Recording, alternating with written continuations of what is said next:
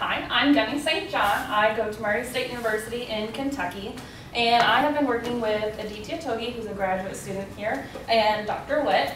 And our project is the density distribution in interstellar cloud Barnard 207.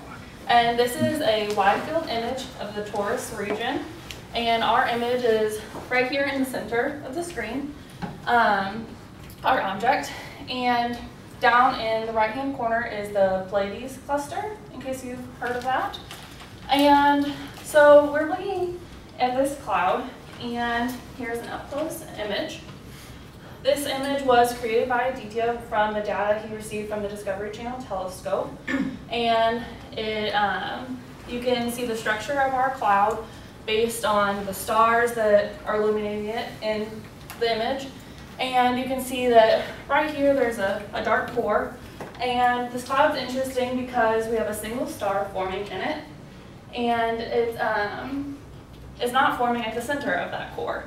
And we don't know why, and so we're kind of investigating that. And it's also interesting because there's only one star, and we can study the basics of the single star formation.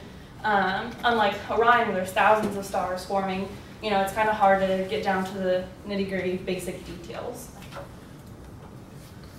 That image was created with the data from the Discovery Channel telescope, which is located in Happy Jack, Arizona, and it is the newest telescope out there. And it's a 4.3 meter telescope, which you can see on the bottom right-hand picture, and there's a person down the very bottom right, so you can see in comparison for size.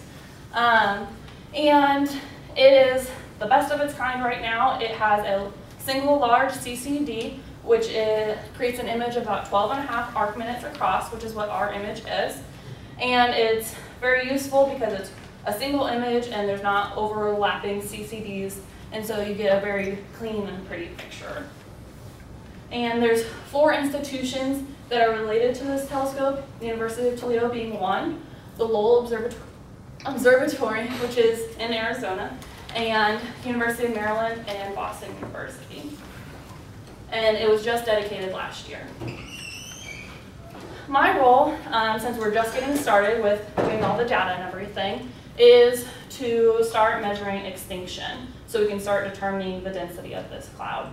And in order to do so, we use our data from different bands of different images taken at different bands of wavelength. So we have B, V, R, and I images right now, which correspond to those different wavelengths. And later this year, they plan on getting the U band. So there's 3 different ways to measure extinction. And the first one is surface brightness, which is just the luminosity of the cloud. And you can see by my 4 graphs over there that I've made, it goes up and down in accordance with the cloud. So we took one strip directly across the center of the cloud, which I can show you. So it goes straight across from all the way over here. So that we included our star in there. And you can see the outer side, which is just the sky, it's flat, and then it goes up as soon as you get to the edge of the cloud, back down to the core, and then the large peak, which is right here, is our star. And you can see that it's not inside the core region. So that, again, it tells you that the star is not forming in the middle. The next one that we're, along with the surface brightness, is it correlates directly to optical depth, which is how far you can see into the cloud. And you can see in this optical image in the R band that there's different levels of surface brightness, which these isotopes make. And in the image on the right, it's in the near infrared. And you can see that those outer layers aren't there anymore, but you can still see that the core, there's still light being scattered. So you can tell it's a very dense core. And even in that image, there's 1 to 2 magnitudes of extinction. So then you can calculate and kind of come up with our cloud is at a density of about 10 on the order of 10 to the 5.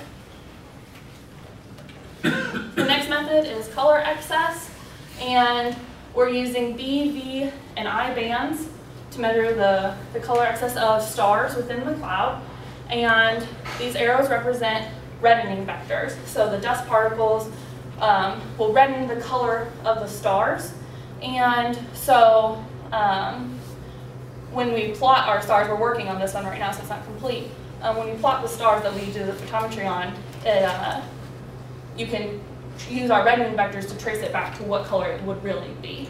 And one arrow represents one order of extinction. The third method is star count, which is just the number of stars per unit area, which is about a square degree. And you measure stars in the sky region, which is the comparison field, and then within the cloud, which is the obscured region. And the difference A would be how much extinction there is. So that's what I'm working on, and there's more to be done after I leave, obviously. And they will be getting the U-band image, and they'll also be working with Dan Clemens from Boston University to obtain data so they can look at the polarization inside the cloud.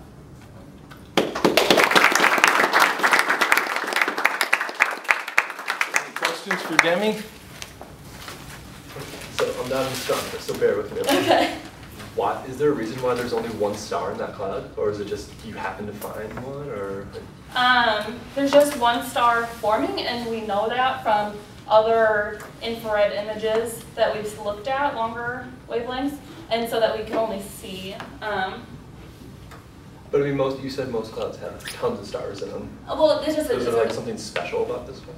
it's a smaller. It's not a special cloud, Okay. but it's just one on a smaller size and that region. Okay. So are there, say, Spitzer images available at much longer wavelengths where you can see the thermal emission from the dense gas down in the center of the cloud? Because right now you're just sort of looking at extinction, so it'd be useful to compare the extinction to the thermal emission. I have not personally seen any images with that, but There are no Spitzer images, but there are WISE images and there are IRAS images. Is it pretty straightforward to tell how far into the cloud the star is forming? In other words, I'm not an astronomer either, so I might say, well, is it possible the star is forming behind the cloud? How can you tell how much of the cloud is in front of the star and how much is behind it, for example? I'm personally not sure. But we do know that it's within the cloud. I don't know. I'm sorry. That's specific. Yeah.